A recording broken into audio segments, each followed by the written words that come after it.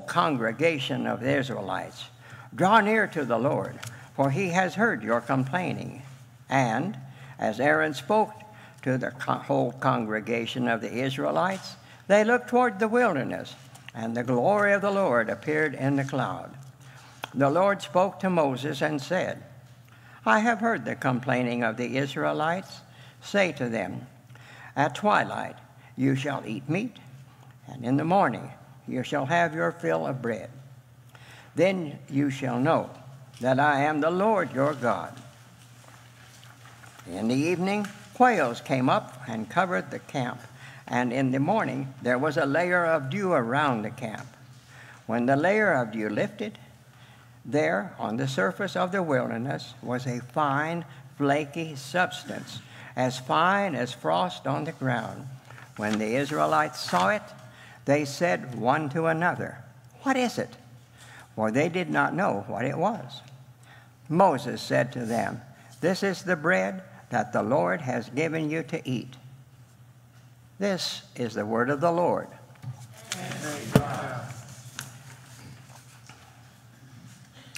Let us pray the psalm responsively by the whole verse. Give thanks to the Lord and call upon his name. Make known his deeds among the peoples. Sing to him, sing praises to him, and speak of all his marvelous works. Glory in his holy name. Let the hearts of those who seek the Lord rejoice. Search for the Lord in his strength, continually seek his face. Remember the marvels he has done, his wonders and his judgments of mouth.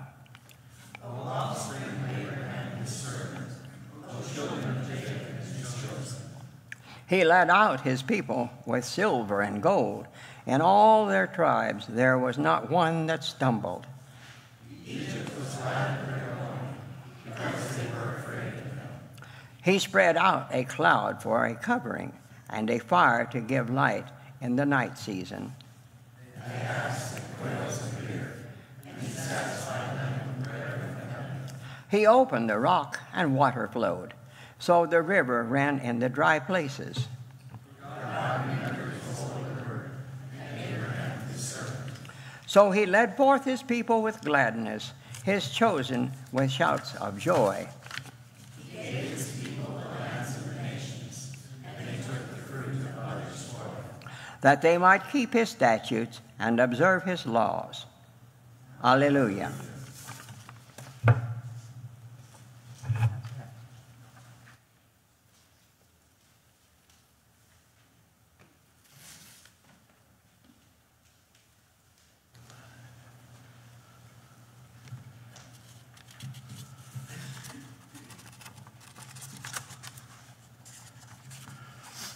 The New Testament lesson this morning is from Paul's epistle to the Philippians. For to me, living is Christ, and dying is gain. If I'm to live in the flesh, that means fruitful labor for me, and I do not know which I prefer. I'm hard pressed between the two. My desire is to depart and be with Christ, for that is far better. But to remain in the flesh is more necessary for you. Since I am convinced of this, I know that I will remain and continue with all of you for your progress and joy in faith, so that I may share abundantly in your boasting in Christ Jesus when I come to you again. Only live your life in a manner worthy of the gospel of Christ, so that whether I come and see you or am absent and hear about you, I will know that you are standing firm in one spirit, striving side by side with one mind for the faith of the gospel, and are in no way intimidated by your opponents. For them, this is evidence of their destruction, but of your salvation. And this is God's doing, for he has graciously granted you the privilege not only of believing in Christ, but of suffering for him as well. Since you are having the same struggle that you saw I had, and now hear that I still have. The word of the Lord. God.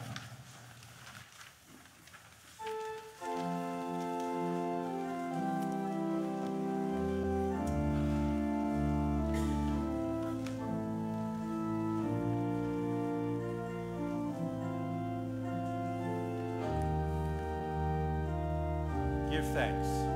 Give thanks with a grateful heart. Give thanks to the Holy One. Give thanks because He's given Jesus Christ, His Son. And now, let the weak say, I am strong. Let the poor say, I am rich, because of what the Lord has done for us. Give thanks.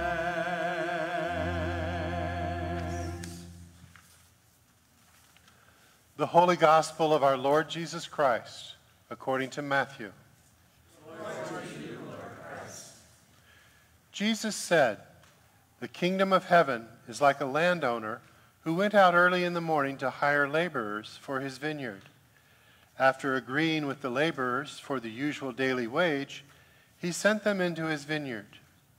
When he went out about 9 o'clock, he saw others standing idle in the marketplace. And he said to them, 'You also go into the vineyard, and I will pay you whatever is right.' So they went. When he went out again about noon, and about 3 o'clock, he did the same. And about 5 o'clock he went out and found others standing around. And he said to them, 'Why are you standing here idle all day?' They said to him, 'Because no one has hired us.' He said to them, 'You also go into the vineyard.' When evening came, the owner of the vineyard said to his manager, 'Call the laborers and give them their pay, beginning with the last and then going to the first.' When those hired about 5 o'clock came, each of them received the usual daily wage.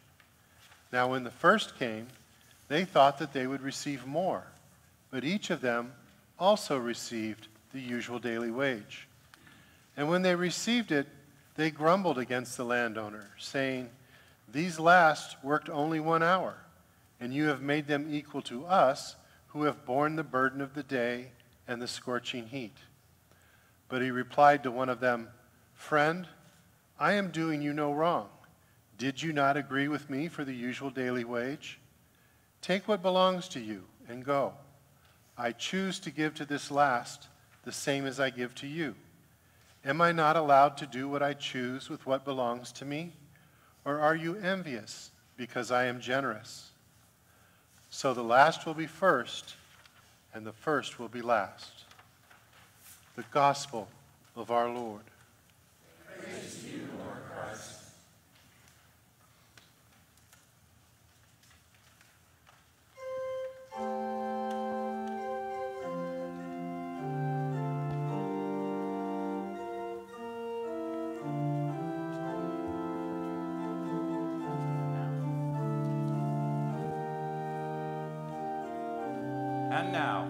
And now, let the weak say, I am strong. Let the poor say, I am rich, because of what the Lord has done for us. Give thanks. Give thanks.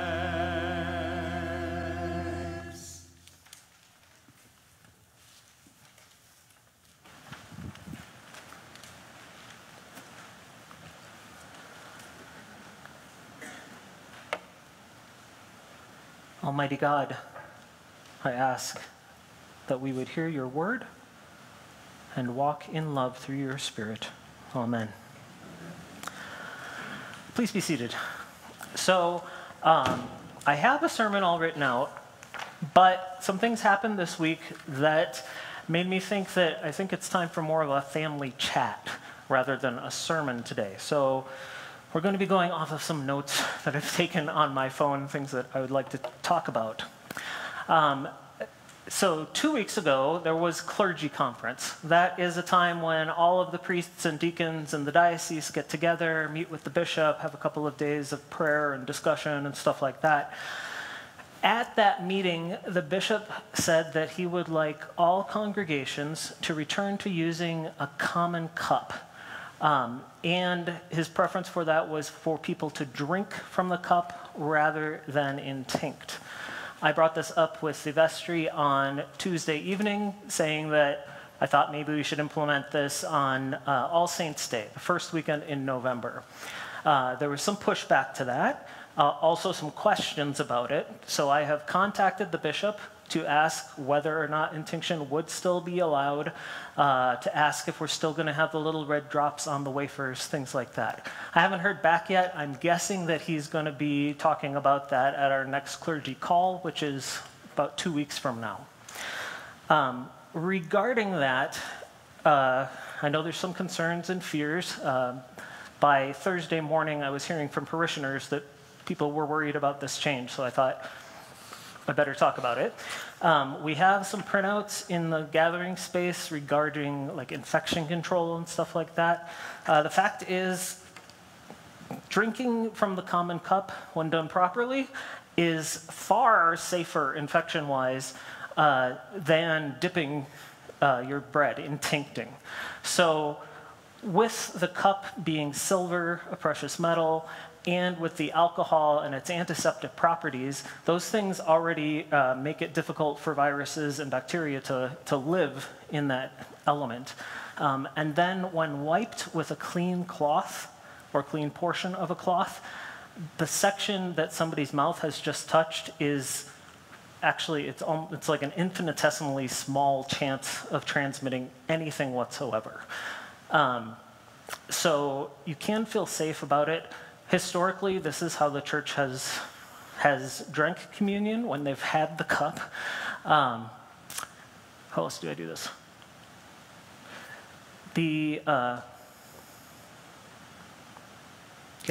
No deacons or priests, when they finish the cup at the end of the service, have ever been recorded as becoming ill or getting disease from it, things like that. So this is what we're expecting to have happen. If you have more questions, let me know. The idea that the bishop is wanting to promote is the unity of the body of Christ. So I grew up Baptist, and we had the individual little shot glasses with grape juice in what basically looked sort of like a hubcap, and we'd pass those around and be very individual about it all. We would take it all at the same time, but it was very much a centralized me thing. In the Episcopal Church, we want to emphasize more the unity of the entirety of the body, not just a me and Jesus kind of thing, which is fine, but also me and Wayne, and me and Jose, and me and Ann, and me and Bob. That kind of a unity. So using the common cup is one of the ways that we show that. I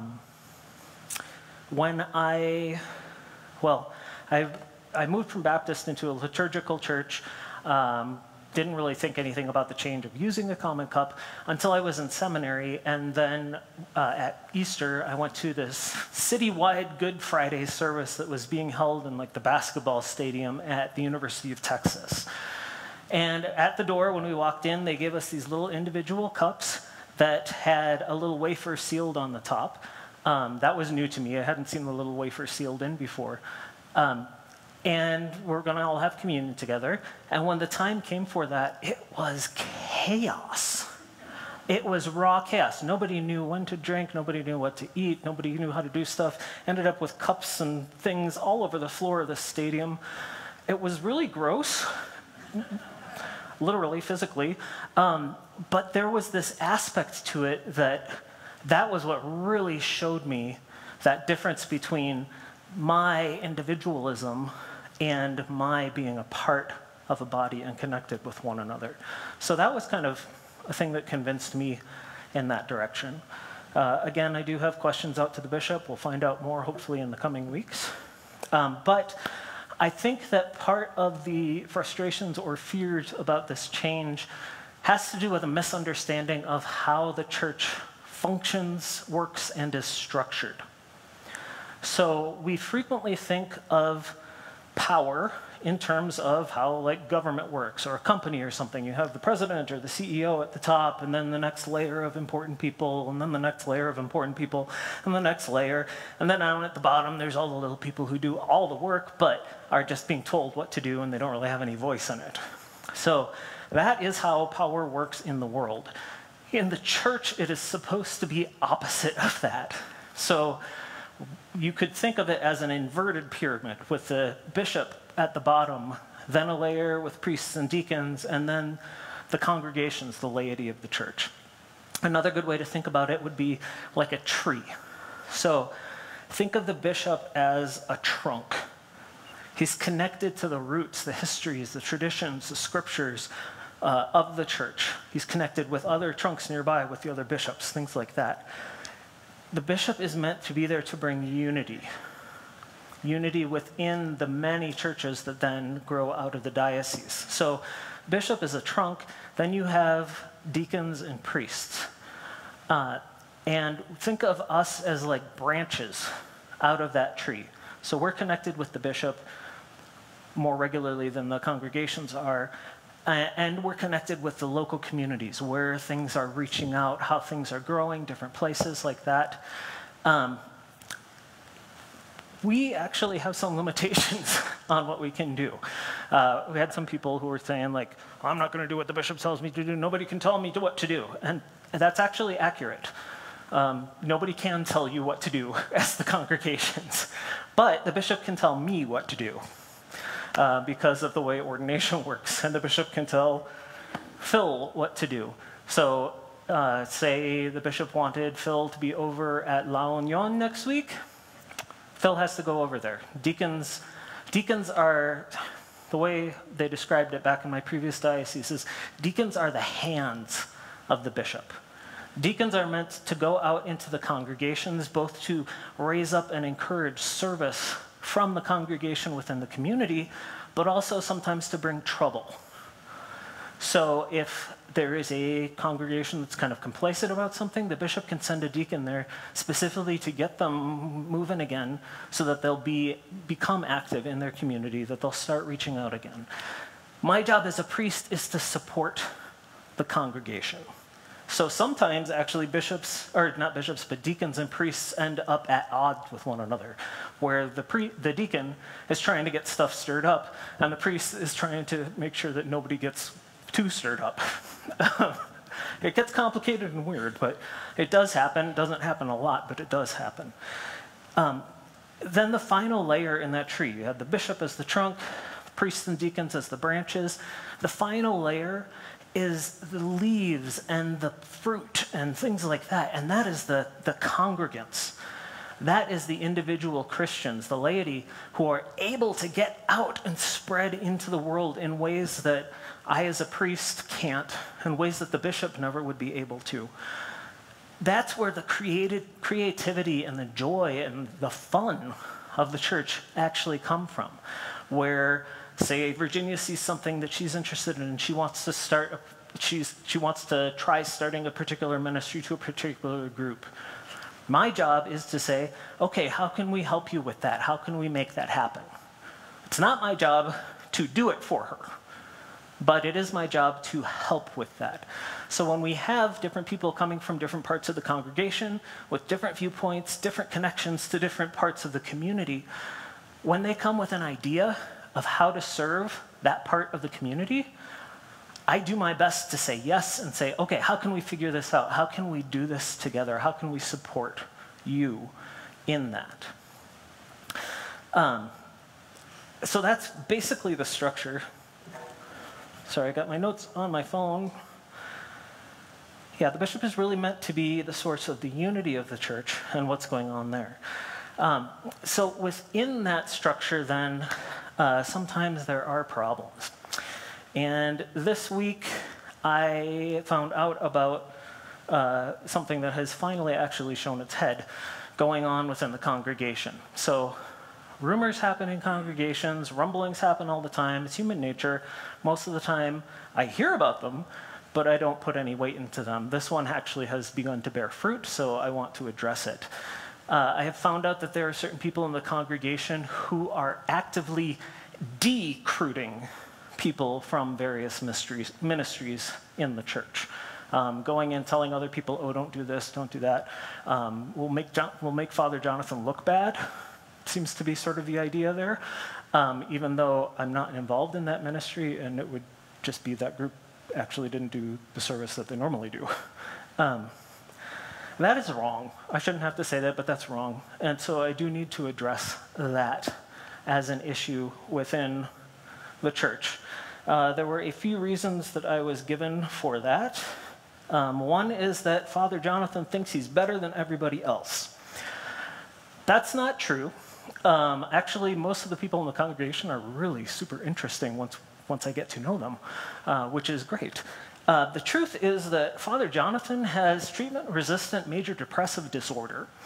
It's well managed overall, but with that diagnosis, with that disability, comes often social anxiety, severe social anxiety. So sometimes I have to choose where I'm going to put my energy. So after the first service, I often have to go back to my office to kind of recharge and then prepare for this service. After this service, I often have to choose whether or not I'm going to talk to people for 5 or 10 minutes or spend any time with my wife the rest of the day, because I will fall asleep for 3 or 4 hours when I get home. It is one of her 2 days off. I want to spend time with my wife. So I do what I can to come out. I'm going to try harder, just be a little more visible. But it's not that I think I'm better than you. I'm actually kind of having to take care of a medical condition in that. The second thing that I heard about was that I am too woke. Which woke is just this nebulous word that doesn't actually mean anything other than I don't like what you like anymore. So I will tell you, my politics regarding the church, my position regarding politics in the church, I have 2 things. 1, love your neighbor as yourself. 2, do not take the name of the Lord your God in vain. Those are my political positions regarding the church. So when I do a sermon, I go through it. I spend hours, literally hours, going through line by line, reviewing what I've written, what I've said, how I've said it. I think of specific individuals in the congregation that I know come from a very different political or social viewpoint than I do.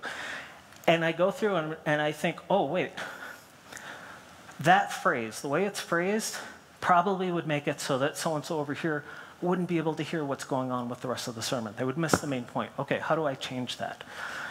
I go to another section and think of another person, like, oh, you know what? That's really going to hit this button with them.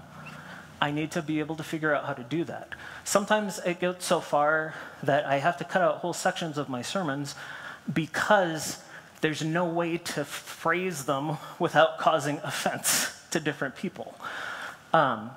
My job is not, my desire is not to force people into any particular political position or social position or anything like that. That's not my job. My job is to preach the gospel.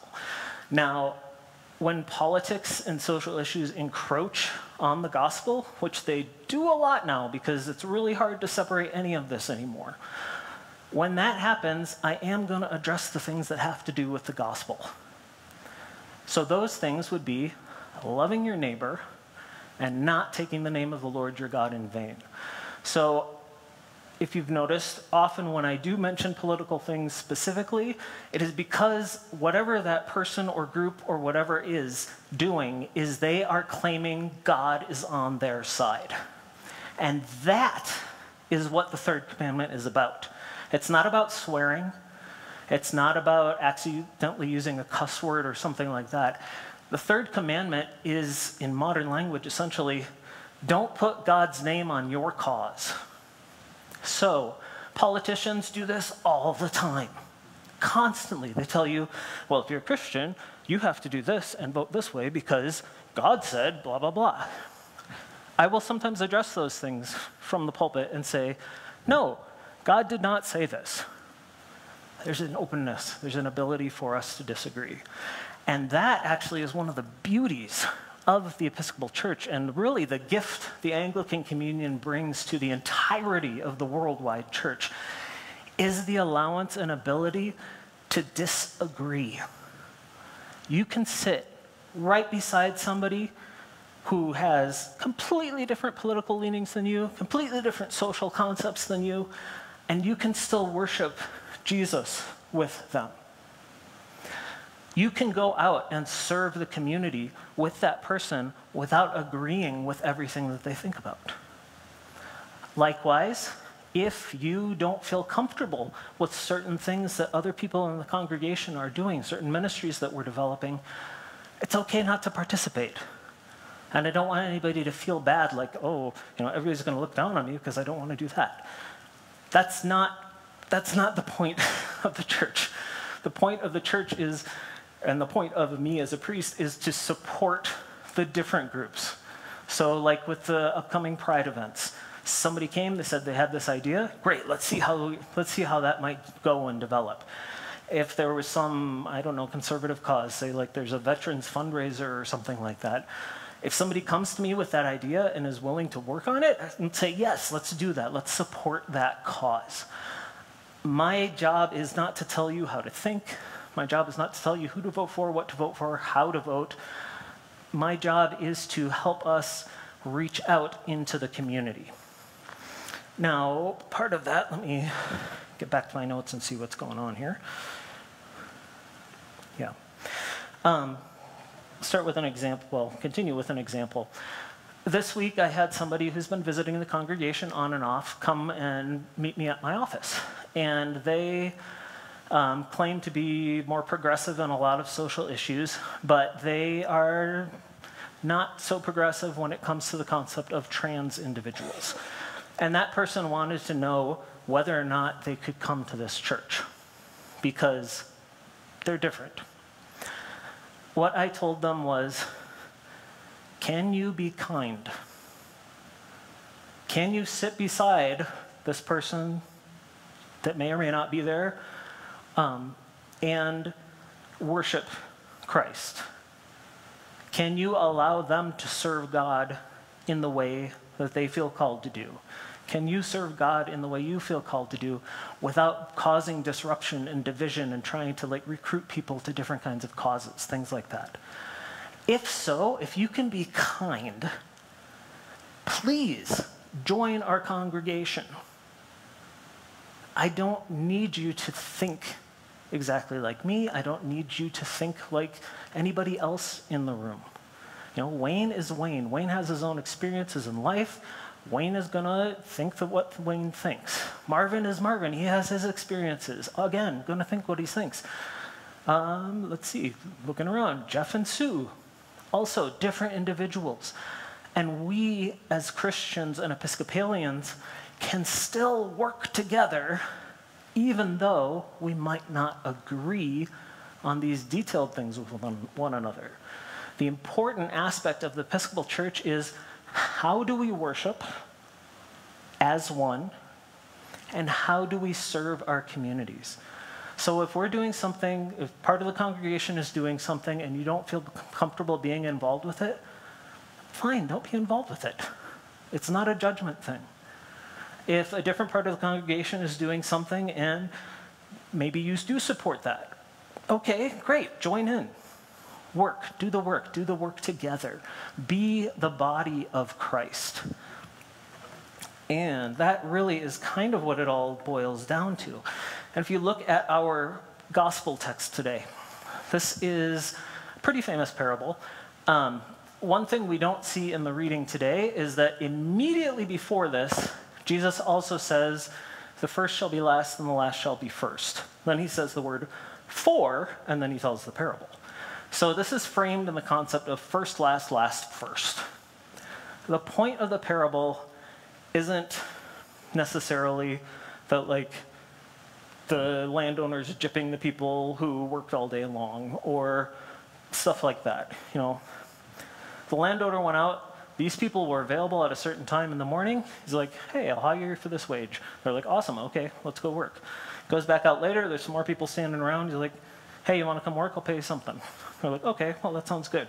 Comes back at the end of the day, and then there's this group of people that it's not necessarily that they were lazy, like they slept in, they'd been partying all night or something like that. These people haven't been hired. That word idle doesn't actually exist in the text. It's simply these people have not been hired. And in that culture, most likely what that meant was somebody had a disability or the community was kind of shunning that person, something like that. Well, the landowner comes out and says, hey, you know what? You haven't been working. Why don't you come join me? So he brings them into that vineyard to work together. Then at the end of the day, when he chooses what he's going to do when he's paying people, it's not some sort of like communist thing going on with him. It's a generosity thing. It's the idea that this day's wage can help feed a family for like 3 or 4 days. The landowner has the money to be able to give.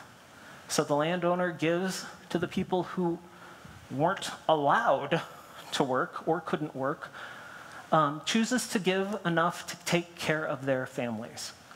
Because the landowner loves those people and his community and those families. And so down the line. And you had the people who worked hard at the beginning of the day receiving the same as the other because the homeowner is being really generous, really, really kind. He's not getting the work out of these people that he got from these, but these people worked hard and it's a dignified thing to do.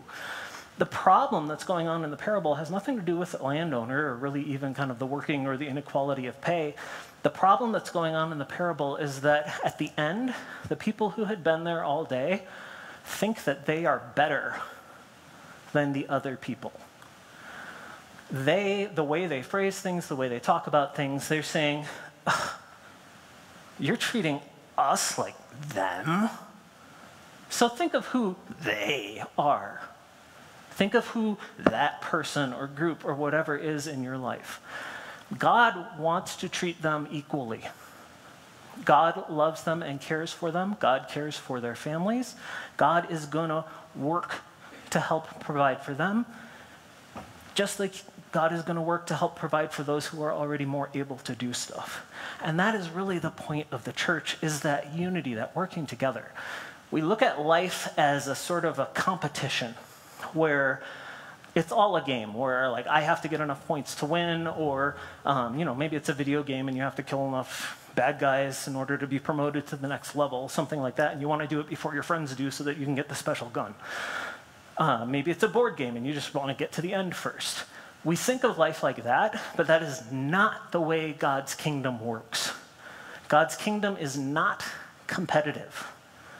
Nobody gets ahead, nobody gets behind, nobody gets left. God's kingdom is more like a cooperative game. The idea of the first will be last and the last will be first isn't just like this inversion of reality or what happens in normal everyday life. That idea is that everybody crosses the line together. Nobody wins the game of life until everybody wins at this game of life. So really what Jesus is calling us to do here is to be open to one another, to serve one another, to be willing to, if you're able to put in some extra work, awesome, great, fantastic, thank you so much. If you're not able to do as much, do what you can. That's awesome. God still loves you either way. And that is what we as a church should be about. So if somebody comes and they're like, hey, you shouldn't be involved in such and such a ministry, consider what that's actually doing. That's not harming me. That's harming the people that you were serving, which makes no sense whatsoever. That's your friends and that's your family. If you have problems with what I say or do, come to me and talk to me. I'm not scary. I genuinely am not. I might not be able to talk to you after the service because my brain is kind of fried. I'll do my best to improve on that, but sometimes I just can't. So these are the things that really I feel like we need to address today. First, the communion thing. If you want to drink from the cup, fine. If you want to intinct, technically, nobody up here can stop you. You can do what you want. You are not bound to orders from the bishop like us. Hopefully we'll be able to keep the drop of wine on the wafers. I don't know. That's still up in the air. The point is to participate, to come together, to be one body. And just because somebody has something to drink and somebody has something to eat doesn't mean that you're not part of the body. You know, like if somebody is gluten intolerant and they can't have the bread, they could still have the wine, provided that people haven't been dipping gluten in it. If somebody is alcoholic, it's perfectly fine to just take the bread. We're not forcing you to do one or the other. We're not forcing you to do both. For hundreds of years, the congregations only had the bread.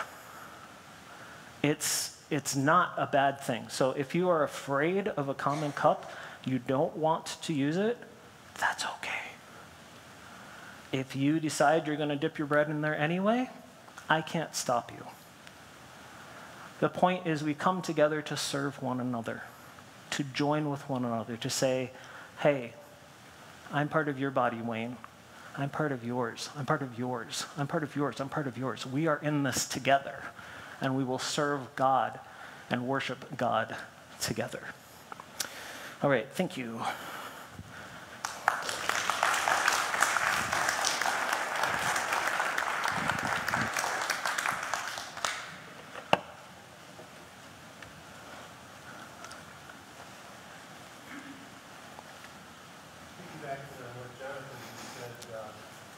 The rubrics don't allow me to say hallelujah after the dismissal.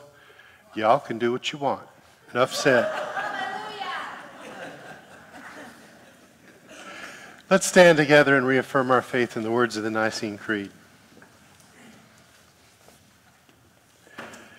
We believe in one God, the Father, the Almighty, maker of heaven and earth, of all that is seen and unseen. We believe in one Lord, Jesus Christ, the only Son of God, eternally begotten of the Father, God from God, light from light, true God from true God, begotten, not made, of one being with the Father. Through him all things were made. For us and for our salvation he came down from heaven. By the power of the Holy Spirit, he became incarnate from the Virgin Mary and was made man. For our sake he was crucified under Pontius Pilate. He suffered death and was buried. On the third day he rose again in accordance with the Scriptures. He ascended into heaven and is seated at the right hand of the Father. He will come again in glory to judge the living and the dead, and his kingdom will have no end. We believe in the Holy Spirit, the Lord, the giver of life, who proceeds from the Father and the Son. With the Father and the Son he is worshipped and glorified. He has spoken through the prophets. We believe in one holy Catholic and Apostolic Church. We acknowledge one baptism for the forgiveness of sins. We look for the resurrection of the dead and the life of the world to come. Amen.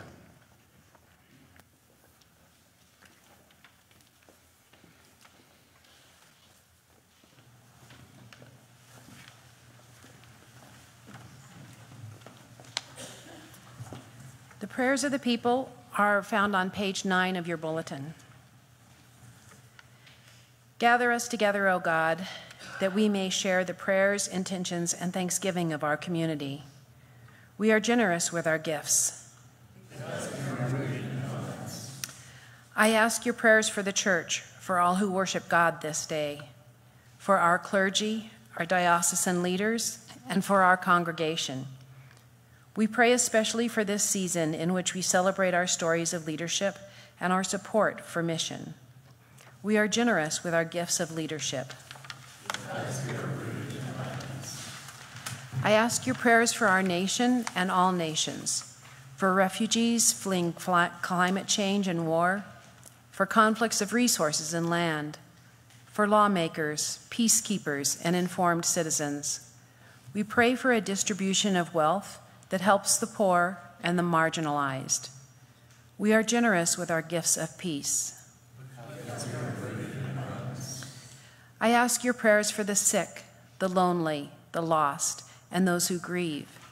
We remember especially those on our parish prayer list: Becky, Allison, Linda and Frank, the family of Bill Richardson, Henry, Auburn, Tyron, Malik, Mark, Michelle, Al, Minnie, Justin, Bert and family, Carolyn, Elsie, Judy, Marvin, Joe, Mary, Joe, Weldon, Wayne, Lee, Carmen, Beverly, Sarah, Colin, Phoenix, Eric and Eden, Joyce, Anthony, Nathaniel, Oliver, Jeff, Chuck, and those we name now in silence or aloud. We are generous with our gifts of healing. I ask your prayers for those who have died, those who are dying, and those who mourn. For those on our parish prayer list: Dana Markham, Ryan Peavy, Cordy Smith, Tom Galligan, Bill Detmer, Jeremy Warren Johnson, Lee Smith, David Johnson, and for those we name now in silence or aloud.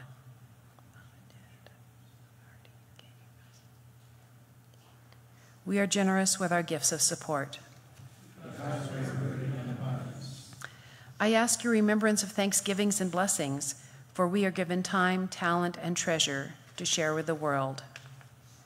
We are generous with our gratitude. Hear the prayers of your people, Creator God. May we, who are blessed by so much wealth and wisdom, share our works with a world in need. Amen.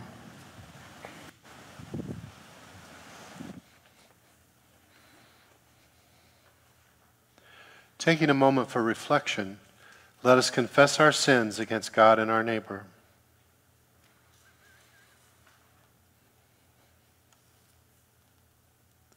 Most merciful God, we confess that we have sinned against you in thought, word, and deed, and by what we have done, and by what we have left undone. We have not loved you with our whole heart. We have not loved our neighbors as ourselves. We are truly sorry, and we humbly repent. For the sake of your Son, Jesus Christ, have mercy on us and forgive us, that we may delight in your will and walk in your ways, to the glory of your name. Amen.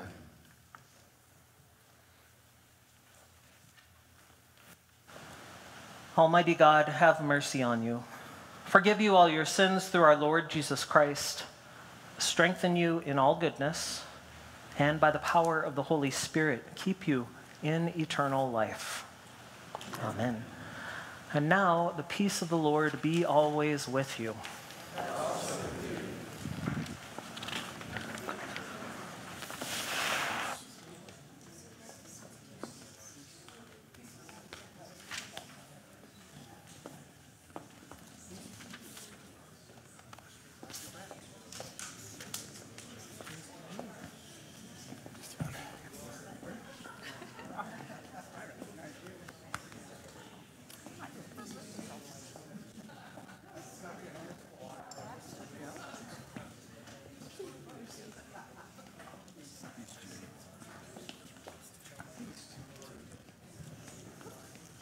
Peace to you. Peace, Richard. Thank you, sir. Peace to you. Peace. Peace, Gordon. Peace, Joe.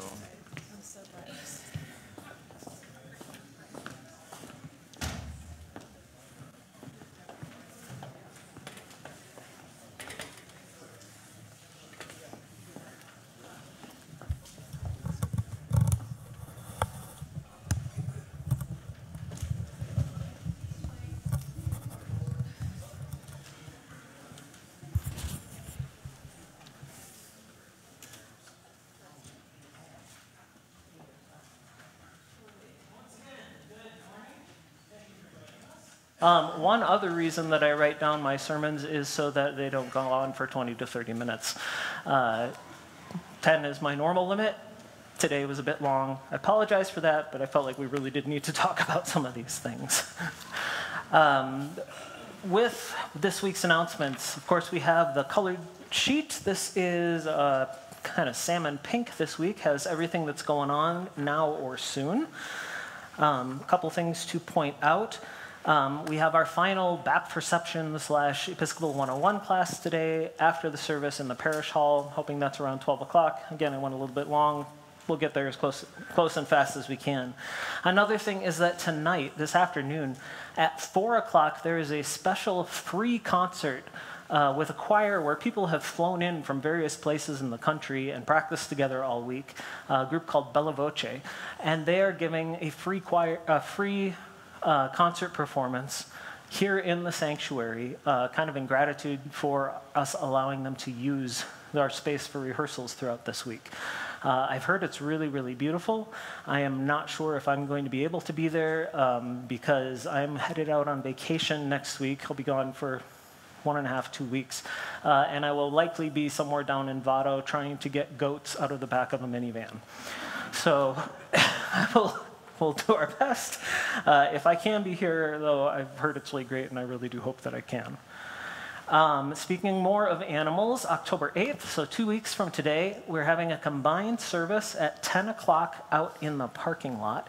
We are celebrating St. Francis Day and the blessing of the animals.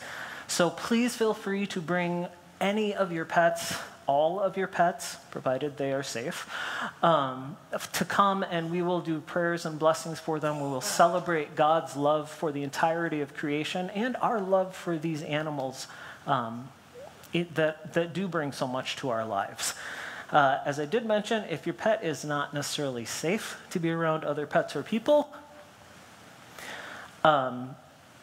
please bring, say, maybe a collar or their food bowl or a photo or something like that where they can be blessed. You know, the goats would probably be safe around others. I don't know how excited they'd be around dogs. One of our dogs would be very unsafe with other dogs. Great with the people, but other dogs would be in deep danger. So if there's a dangerous animal, you still love them. It's okay to bring something to be blessed in their absence. Right, a couple other things. The Shoebox Ministry, they've been advertising it in the leaflet for a couple of weeks. They definitely need some more donations. Also, when you came in, you probably did see the giant box or pile of shoeboxes out in the gathering space. They need help wrapping all of those. So if you could take anywhere from 1 to 15 of those home with you and get those all wrapped up and bring them back to the office, we'd really appreciate it. Other things. Save the dates, upcoming things. We do have the Pride Eucharist on October 6th, where we're inviting in the local LGBTQIA+ community to worship and appreciate God's true love for everyone. October 7th, we have the Pride booth with St. James down at the event on Main Street. I believe there's probably still some slots open if people would like to come and pray with people or just be kind. There's a kind of a poster board in the gathering space that has the sign-up sheet information there. At the end of October, one of our parishioners had volunteered to arrange a men's retreat. So that is going to be happening at the Holy Cross Retreat Center down past Mesilla Park on October 28th at from 8:30 till 3:30 in the afternoon. Space is limited. It does cost $20 or $25. I think the information's all in here to attend, but scholarships are available if that amount of money would be a problem for you. Also, that evening, then, we're having trunk or treat.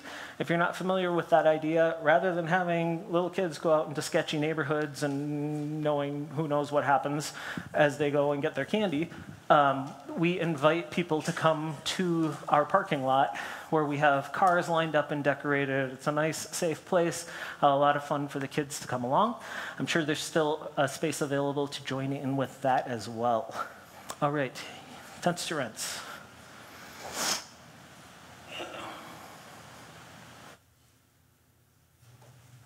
Just want to say a huge thank you to St. Andrews for Tents to Rinse. We're officially over, but still accepting gifts. But we're over $95,000, and I think we'll make it over $100,000 before it's done. Yes, hooray, hallelujah. We had a lot of exciting new things happen this year, and it's great to see the entire community rally around. I've had the opportunity to talk to literally 100 people that I had never met before about the experience of homelessness, and not one person was, oh, those people, they're lazy or whatever. Everyone, I think people are really recognizing what this experience is really all about and how we have to solve it one person at a time. And so St. Andrews being part and such an important part of dealing with the experience of homelessness and poverty in Las Cruces. Yeah, way to go, guys. You're so amazing. I love you so much. Thank you, Nancy.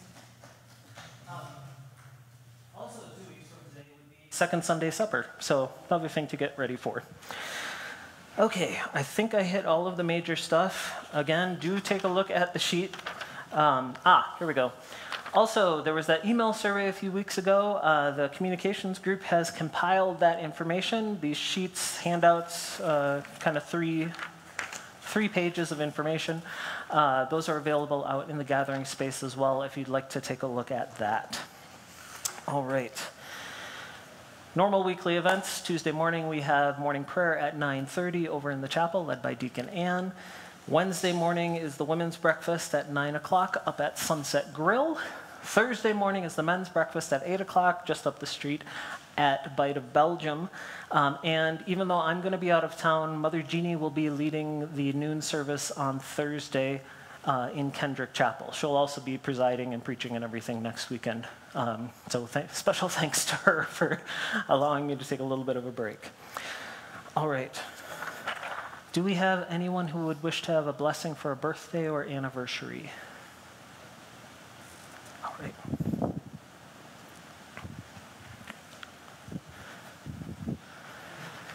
Since John is still up there, I'm assuming that it's a birthday? Yeah. All right. If you'd like to join us in the prayer for blessings of birthdays, please turn in your red book, the Book of Common Prayer, to page 830. Page 830, prayer number 51 for a birthday. And you can use you and your rather than thy and thou if you want. Watch over your child, O Lord, as her days increase. Bless and guide her wherever she may be. Strengthen her when she stands. Comfort her when discouraged or sorrowful. Raise her up if she falls. And in her heart may your peace, which passes understanding, abide all the days of her life. Through Jesus Christ our Lord. Amen. Happy birthday, Judy. We continue our service with the offertory. So please offer to God a sacrifice of thanksgiving and make good your vows to the Most High.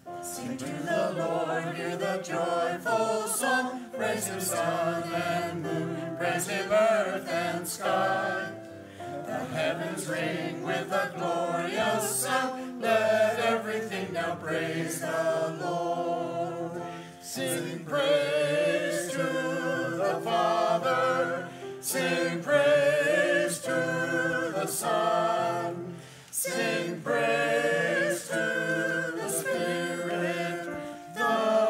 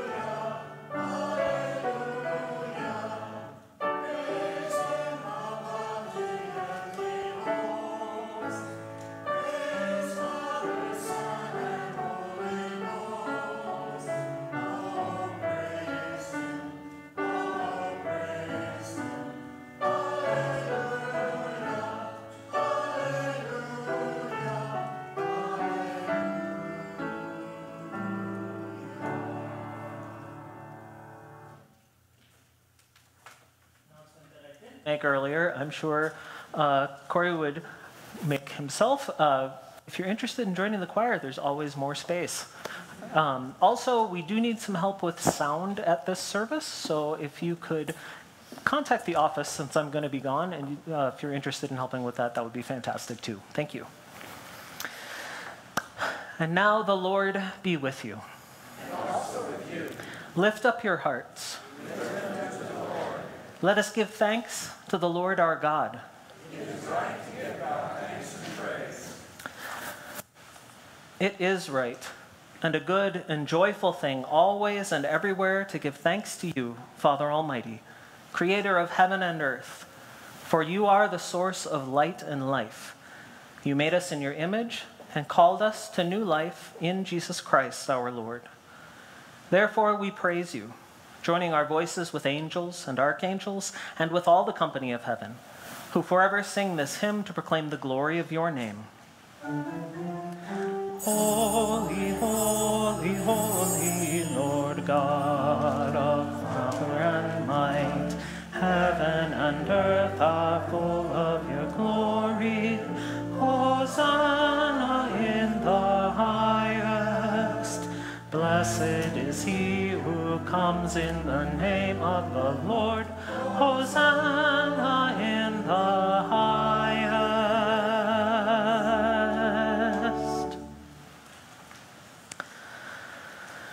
Holy and gracious Father, in your infinite love you made us for yourself. And when we had fallen into sin and become subject to evil and death, you, in your mercy, sent Jesus Christ, your only and eternal Son, to share our human nature, to live and die as one of us, to reconcile us to you, the God and Father of all. He stretched out his arms upon the cross and offered himself, in obedience to your will, a perfect sacrifice for the whole world.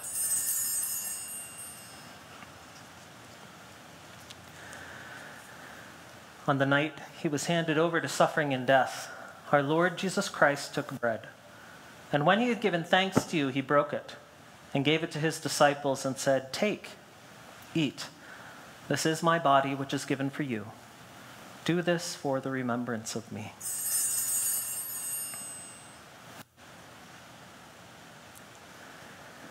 After supper, he took the cup of wine.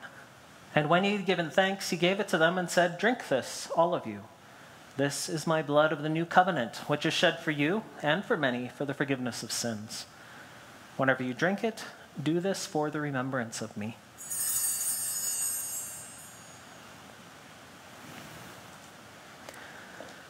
Therefore, we proclaim the mystery of faith. Christ has died. Christ is risen. Christ will come again. We celebrate the memorial of our redemption, O Father, in this sacrifice of praise and thanksgiving. Recalling his death, resurrection, and ascension, we offer you these gifts. Sanctify them by your Holy Spirit to be for your people the body and blood of your Son, the holy food and drink of new and unending life in him. Sanctify us also, that we may faithfully receive this holy sacrament and serve you in unity, constancy, and peace. And at the last day, bring us with all your saints into the joy of your eternal kingdom. All this we ask through your Son, Jesus Christ. By him and with him and in him, in the unity of the Holy Spirit, all honor and glory is yours, Almighty Father, now and forever. Amen.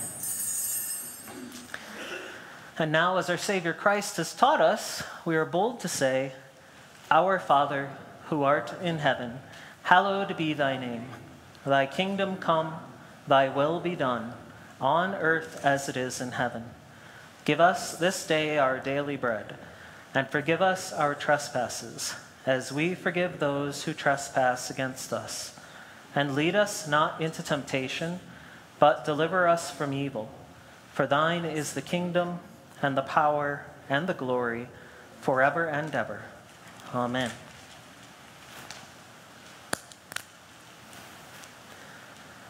Hallelujah! Christ our Passover is sacrificed for us. Therefore let us eat the feast. Hallelujah. My flesh is food indeed, and my blood is drink indeed, says the Lord. My flesh is food indeed, and my blood is drink indeed, says the Lord. Those who eat my flesh and drink my blood dwell in me, and I in them. My flesh is food indeed, and my blood is drink indeed, says the Lord. The gifts of God for the people of God. Take them in remembrance that Christ died for you, and feed on him in your hearts by faith with thanksgiving.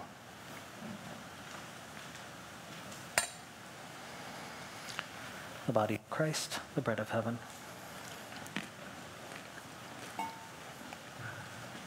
The blood of Christ, the cup of salvation.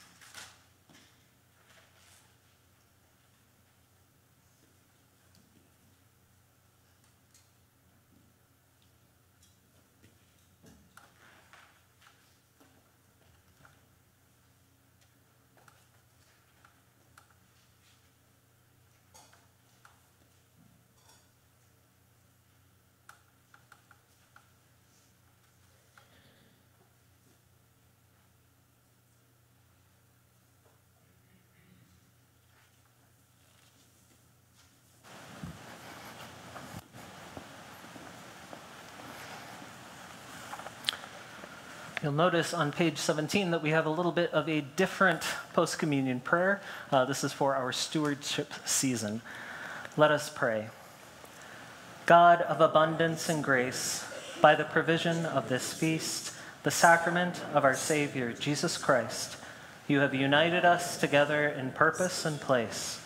May we who have gathered and broken bread now share the living word, being rooted in abundance, serving you with joy and steadfast faith, through Jesus Christ our head.